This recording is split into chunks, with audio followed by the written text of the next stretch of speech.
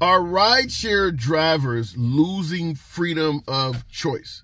What up, folks? Once again, it is your boy Tim with another ride sharing video. One of the primary selling points of getting into ride sharing, whether driving for Uber or Lyft, be your own boss. You're an independent contractor. You can start and stop whenever you want. The message is clear. You have a hell of a lot more choices and freedoms as a rideshare driver than you would working a 9-to-5 in corporate America. No boss hovering over you. Nobody setting your lunch or your break times in specific groups. You can do it whenever you want, wherever you want. However, it should be noted, coming from a veteran driver such as myself, there is an issue with us losing freedom of choice in this business. I'm giving this out for a lot of newer prospective drivers that are potentially considering ride sharing as a way of a side hustle, earn some extra income to feed your family. I want to give you guys some takes that I've seen, some issues that I've seen come down the pipe to rideshare drivers over the years that shows we're losing freedom of choice. And when I say losing freedom of choice, I mean changes to the terms of service, changes to how ride sharing is delivered that the drivers have little to no say-so in, and they still have to partake in this activity. Loss of choice. Let me know what you think in the comments. And if I missed something, feel free to add it, particularly talking to my veteran drivers. Number one, shared rides. Now, when we first got into ride sharing, going back years ago, there was no such thing as shared rides. What is shared rides? Meaning you can pick up a passenger from point A to going to point B, but before you get to point B, another passenger having no relationship to the passenger currently in your vehicle can also catch you along your way and get in your vehicle, and now they're going to point C. So you drop off the first passenger at point B, and now you got this other person you picked up en route that goes to point C. Virtually no drivers are in favor of this, mainly because we do not really make any extra money by doing this. This entire shared rides scenario was presented to customers, passengers, as a cheap alternative to save money on rides by catching a vehicle that's already going in your direction. Anytime you get passengers that are looking to do something that cheap in regards to getting in the car with not only the driver but another total stranger in behind them, the chances of them tipping the driver is virtually zero. So the drivers themselves want nothing to do with shared rides. Nevertheless, many markets, we don't get the ability to opt out of that. That's what I'm talking about when I say lack of choice, freedom of flexibility going out the window. Most drivers do not want anything to do with shared rides. And keep in mind, putting two different personalities in the back seat besides each other increases the possibility of aggression between the two. It just does. And I've done videos in the past of passengers literally getting in fights with each other inside of an Uber. One passenger even killed another one. But shared rides is certainly a loss of choice for drivers, and virtually no driver tends to like that. Next, this one is a big one. I done a video on it the other day. I think it's a major concern, and it certainly qualifies in terms of lack of choice with drivers that we would really like to have some say-so in. That is the expectation and needs of disabled, elderly, and special needs passengers. These particular passengers oftentimes require drivers to get out of their vehicles, maybe help them with walkers, fold up wheelchairs, and put them in the trunk or in the car, or even assist them getting to and from the premises from which they emerge. So you show up to pick someone up and you need to walk to the porch and help them to the car, or maybe even strap them into the seat or something like that. There's no extra money in this, folks. I understand you want to do a good deed for those in need, but make no mistake about it. Rideshare drivers, Uber and Lyft drivers, the sole purpose of doing this is to earn money. We're not out here as charity. We're not out here as volunteers. We're not out here to do a good deed for the day. We're here to earn money. Anytime you start tacking on extra duties with no extra income, You're going to get resistance because income is the reason they're out here. And dealing with elderly, special needs passengers and the disabled undoubtedly requires additional assistance, additional work for the drivers. Most of us do not even want to get out the vehicle. We could be doing food sharing or food delivery if we wanted to get out of vehicles and run up to houses and things like that. We want to sit behind a vehicle because we like to drive. All of a sudden, now you're getting passengers that need you to get out and fold up a wheelchair or something like that. Not to mention, a lot of rideshare drivers themselves are elderly, disabled, or having ailments where they cannot do this stuff. Lack of flexibility means we do not get the ability to opt out of these trips.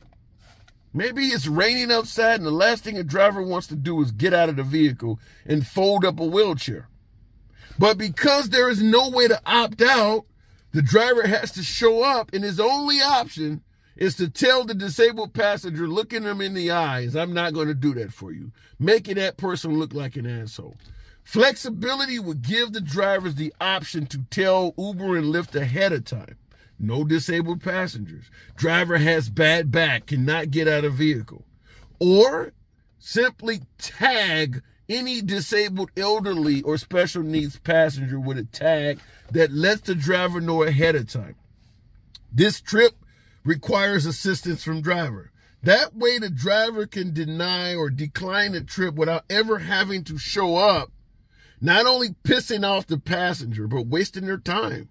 The passenger's sitting there waiting for the driver to arrive. The driver arrives, finds out this passenger has needs and assistance. Driver says, I don't want to do it. You've wasted that passenger's time as well. This is lack of flexibility that makes the driver look like an asshole, and the companies could easily avoid this. Give the drivers the flexibility and option to opt out of rides where the passenger needs assistance, and tag the passengers with some form of a label so when the trip is sent over, the driver knows immediately the passenger is going to need assistance that requires you get out of the vehicle. Give the drivers more say-so in this. But right now, as I stated, lack of flexibility, lack of options on this. We don't know that a passenger needs help until we're right there on the passenger looking them in the face. That's bad customer service. It shouldn't come down to that. Next, very similar to special needs passengers, service animals. Every rideshare vehicle that shows up, that car is owned by that driver. The expenses for that vehicle are all on the driver. Service animals can leave behind saliva, fur. They can scuff up the seats, upholstery with their claws and things like that. Even dogs can easily scuff up, your glove compartment or your leather in your vehicle. A rideshare driver should have the option of stating whether they want an animal in their vehicle or not. And they should not have to be looking the owner of that animal in the face when they tell them that. They should have the ability to opt out of having animals in their vehicle. It would be nothing for the ride-sharing companies to allow the driver to check a box that says no passengers with animals. Not to mention there are drivers that may be allergic to animals. You shouldn't have to mix and match and find all of this stuff out once you're on the trip. The ride-sharing companies could easily separate drivers that do not want animals from passengers that do have them. But as I stated before, the ride-sharing companies want all trips completed because every trip for the ride-sharing company is profitable.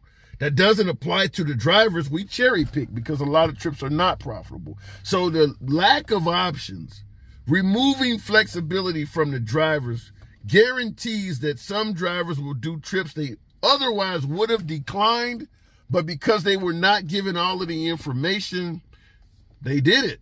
They didn't want to tell a passenger to their face no. Some passengers can get aggressive because they don't like to hear rejection.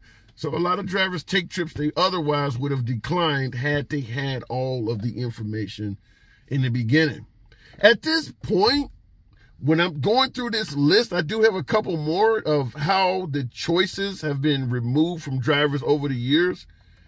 We're starting to look like pregnant women in Republican states when it comes to the lack of choices. There are very few choices, literally looking like a pregnant woman in a Republican state. That's how few choices we're starting to have. Next, unknown passengers. Passengers with pseudo names, Slick, Jim Bob, Boo Boo. Passengers that do not have their real name. This is a safety risk, folks. This is a safety risk. A lot of passengers, before getting in your vehicle, will look at your license plate, look at the picture. Some will even ask you your name, because they have those features available to them. They are able to look out for their safety. Meanwhile, they will send us passengers all the time, no profile picture, no real name, none of that stuff. A rideshare driver should have the ability to opt out of these trips without being threatened by the ride-sharing companies that they're canceling or declining too many trips.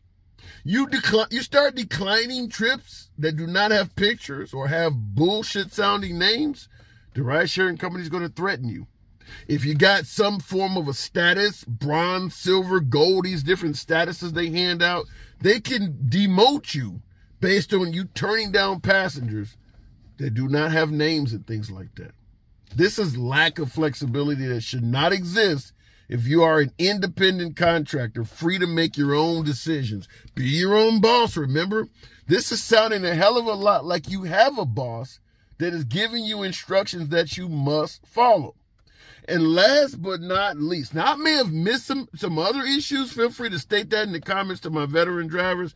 But I'm going to give you one that's also pretty damn big, and virtually no driver likes this. This is an option we no longer have that we really want in terms of being free to do whatever the hell we want. Stops. Passengers that make stops. I want to stop at the gas station on the way at home. I want to go grab a few things out of Walmart. Could you stop? Let me go in Walmart and be here when I get out. In addition to stops, one that is even worse is change of location. You're driving down the road. You've picked up a passenger from point A. You're happily delivering them to point B. And all of a sudden, while you're driving down the road, your device lets you know that cute, quiet passenger behind you has quietly changed the destination. Now they're going somewhere much further away. Maybe they're going somewhere you don't want to go, in a bad neighborhood or whatever the case may be. Or maybe now they want you to drop them off and come back in 2 or 3 different spots instead of one. As a driver, you should be able to let the ride-sharing companies know, both Uber and Lyft, whatever deal I make with the passenger, I'll get you from point A to point B for $8. That's the deal I want. I don't want you changing the deal in the middle of it. I was going to take you to point B 4 miles away, and I was going to make $6. I'm fine with that deal. But this new shit, where now you want me to take you an extra 9 miles, I don't want to do that. You should have the option to tell the ride-sharing companies ahead of time, no changes to the original deal. That way passengers would know the driver you requested a ride with does not allow stops, does not allow destination changes. And that would give the passenger the ability to either get a different driver or make it clear, I'm fine, I'm going home from work, I don't need a stop. I don't need to make any changes. And then you could pair up the people who want what they want with people who are willing to give it to them. But the current situation also, it encourages aggression, potentially violence, where you get someone in the vehicle and they want to make these changes that you're not in favor of. And when you tell them no, a lot of passengers do not like that. A lot of passengers consider that to be bad customer service. Some folks may give you choice words. Occasionally, some passengers have been known to put their hands on the driver.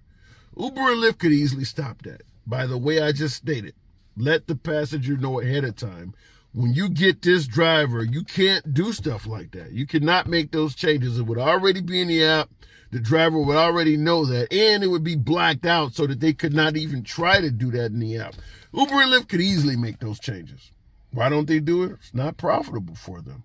Remember, every single trip for Uber and Lyft is profitable, whether it's profitable for you or not. So they want you to do things, even if you realize it's not profitable and would rather opt out. If they can get you to do it, they still make a profit. So they're going to give you as little flexibility, as little freedom of choice as possible, because they understand by doing that, you're going to have passengers, or better yet, drivers, that really pursues a 5-star rating. And even though what this passenger is asking me to do is going above and beyond my duties, maybe it is not profitable. If I don't do it for them, they're going to give me 1 star. So I'll do this even though I'm losing money, or I got to get out in the rain, or it's going to take me extra time, or it's going to make me late picking up my kid from daycare. I'll do this because at the end of the day, I don't want to get a bad customer service rating. You think Uber and Lyft don't realize that? You think they don't know that drivers out there are trying to keep this perfect 5.0 rating, and they're willing to go above and beyond for passengers, even if it's at their own damn expense? They can easily stop this, folks. They can easily stop folks like myself, yours truly. I don't do shit like that. And as a result, it makes it so that passengers like me, who want to remain as an independent contractor, maintain freedom of choice, oftentimes have to give what is referred to as bad customer service. It's not bad customer service. It's lack of choices. It's just simply lack of choice. I don't want 2 personalities in my car for shared rides. I don't want to have to get out in the rain to fold up wheelchairs. So now I'm all of a sudden hating on the elderly, hating on the disabled. I don't want a dog jumping all over my vehicle. So now I hate the blind. Bad customer service to the disabled folks. You're making drivers fall in these categories when there's an easy solution. Just give the driver the ability to opt out. Nevertheless, it is your boy Tim with another ride sharing video. Subscribe to the channel, and I'll see you in the next one.